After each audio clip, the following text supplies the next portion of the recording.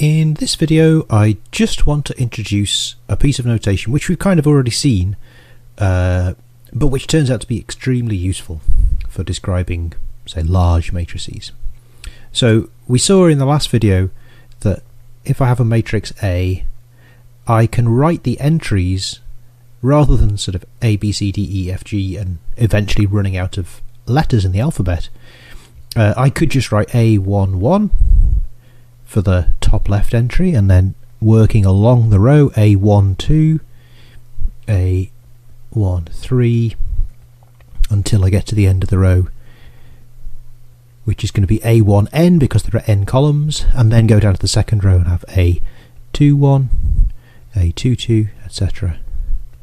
all the way up to A2n, and eventually I get down to the bottom row, which is the mth row, and I have AM1 all the way along to AMN. So these numbers, these subscripts, are called indices, which is the plural of index, and you can actually treat them as variables. So you can call, the general entry of this matrix Aij, and then you can substitute in values for I and j. So why would we want to do this? Well, here's a really nice compact formula for matrix multiplication. Let's suppose I have matrices A and B. A is m by n and B is n by p.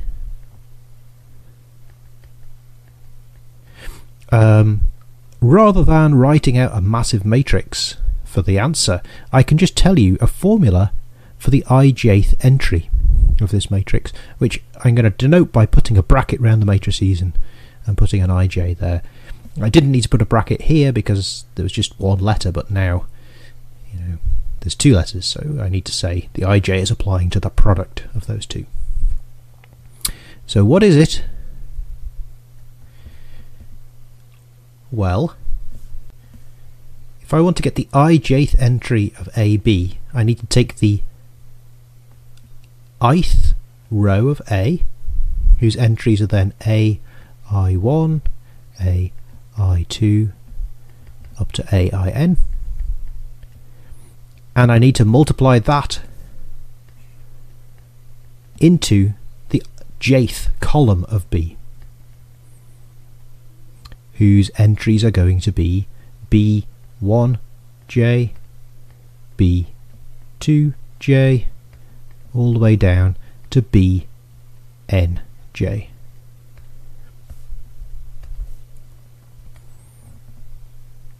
So if that's not immediately obvious to you, pause and think about why I'm putting the the indices I1, I2. It's because it's the ith row, and why I'm putting the j in the second entry of the B's.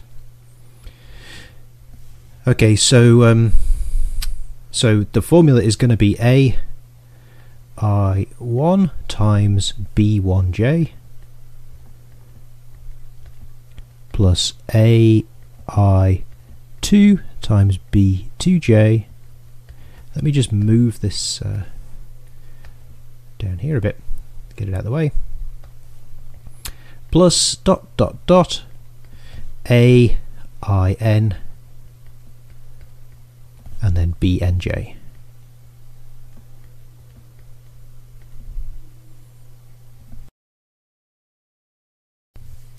Better still, what I'm going to do is I'm going to write this as a sum, right? It is a sum of terms.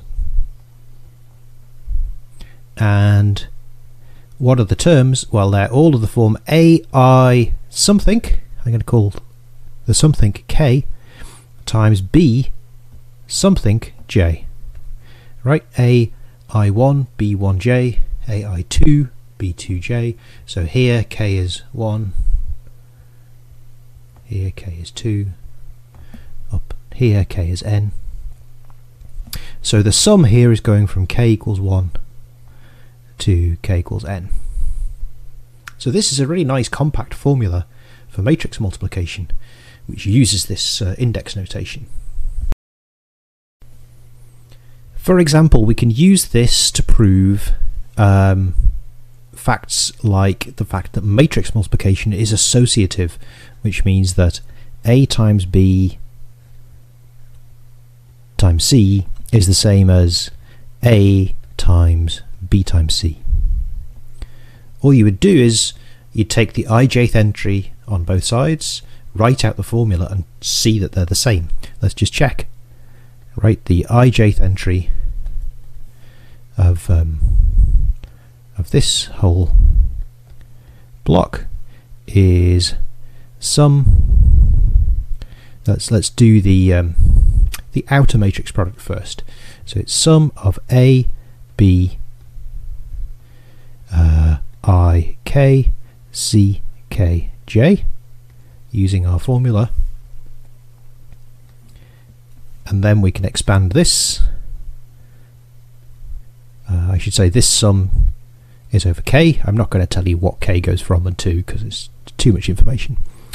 So now we get another sum. It's the sum over K's of the sum over, let's say L, another variable, of A, I, L, B, L, K, C, K, J.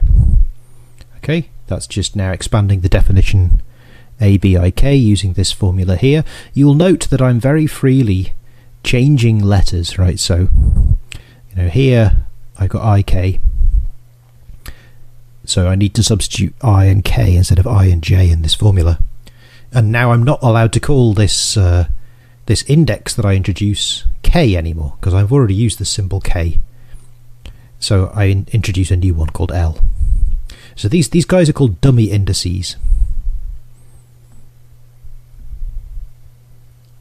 It's called a dummy index because it doesn't really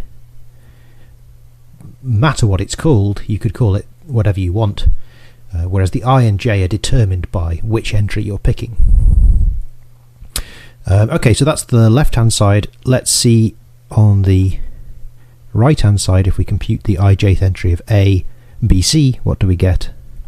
Well, we're going to get sum A, I, K, B, C, K, J.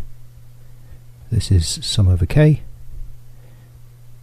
And now we expand this guy, B, C, and we get sum over K, A, I, K, sum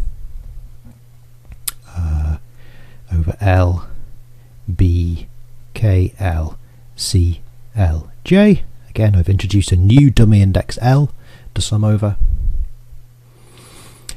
This expression here, we can take the AIK inside the sum just by sort of distributivity of multiplication.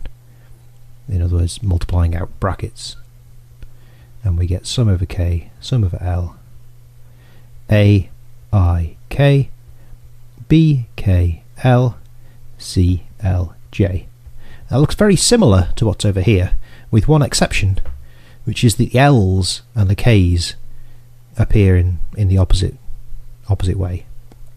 But that doesn't matter, because here K is a dummy index, so I should say dummy index, and L is also a dummy index, so we can just rename them. So in particular, I'm going to rename L as K and K as L. So just renaming.